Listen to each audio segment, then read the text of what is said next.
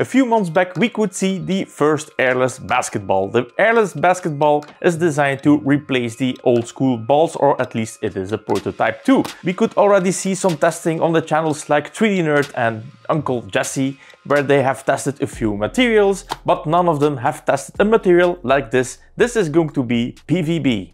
If you don't know what PVB is a filament that looks and prints like PLA.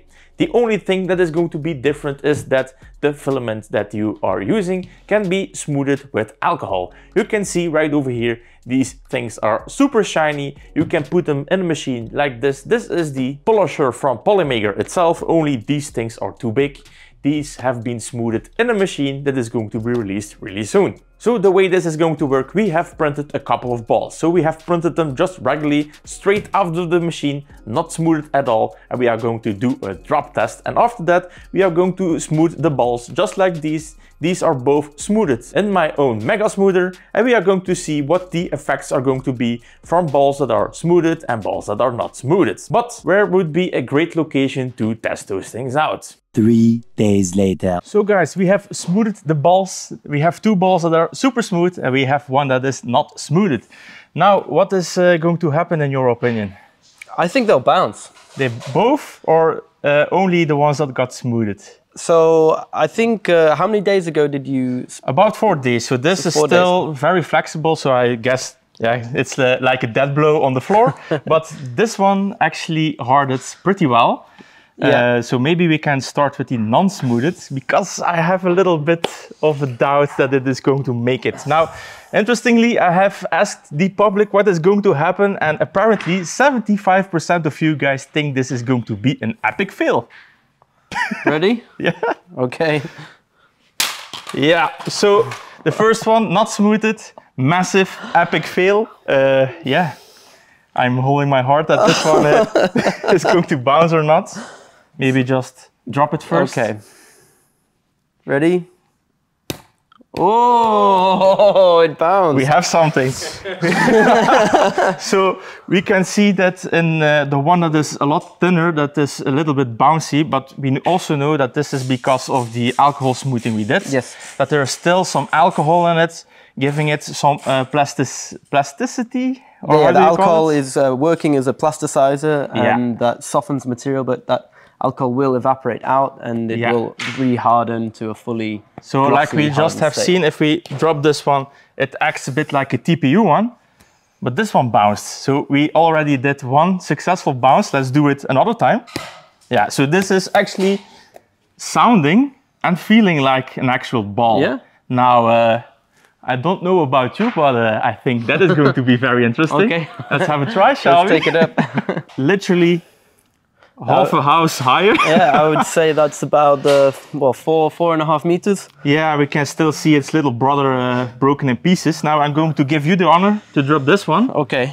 To see if this is going to do anything at all. So yeah, we'll give it its best chance. Cross our fingers. Ready? Yeah.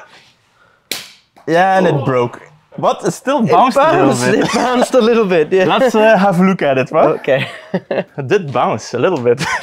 Definitely bounced. There was a small snap though, it just heard. Yeah, we definitely broke something. Definitely heard a crack. So we have tested the ball and the conclusion is? Well, it bounces at a normal height. Yeah. But if you drop it from 4.5 meters, you're going to get a few cracks. Yeah, so it cracked around some seam. So do you think this is going to be a layer line?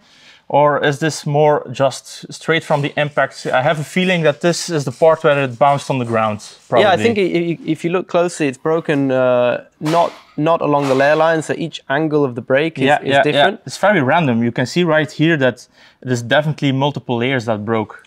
But what we can try and do is put some alcohol back into these cracks. And try to reglue it. Get some tape and then just bring it back together. Yeah. And I think we can fix it. Maybe we can do that. Yeah, absolutely. Now this is the ball we dropped before. And here we can definitely see that the print failed on the layer lines. You can see a clear snap where the layers were. So we can definitely see also that smoothing your print is doing something, because this ball actually has a color change in it. We used two colors. We used the yellow and the green, of course. And the print didn't break on the color change. And most of the times a color change is definitely going to weaken your prints. So I think this is a great result. Yeah, and if you want to make 2 fruit balls, then there you go. Not waste anymore. Now it's a nicely designed fruit ball. So we have done all the testing and we can see that the regular PVB ball is actually pretty easy to break when you drop it, but the smoothed balls actually performed not that bad.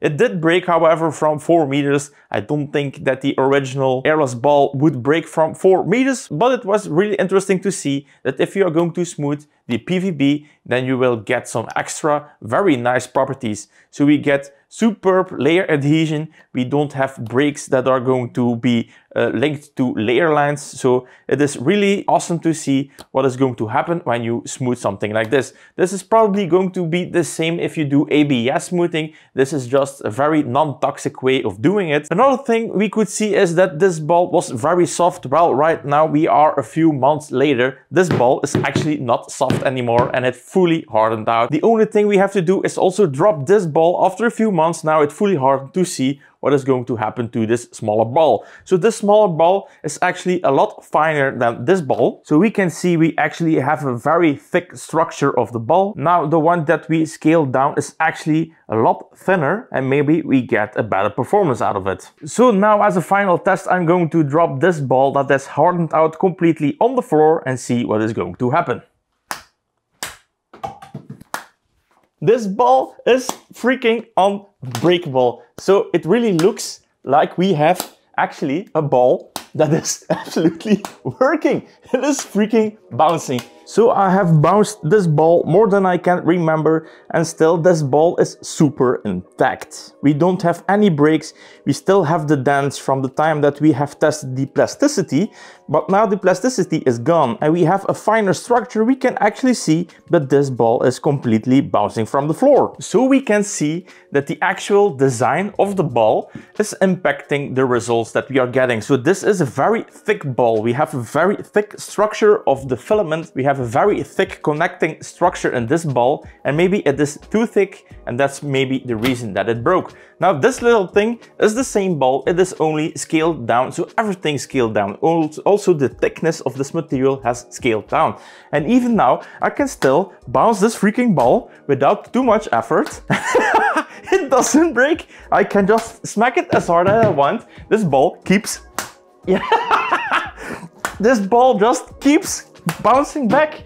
This is just amazing. So this means that the design of this ball is actually pretty important. And this is something probably that the official ball is doing right.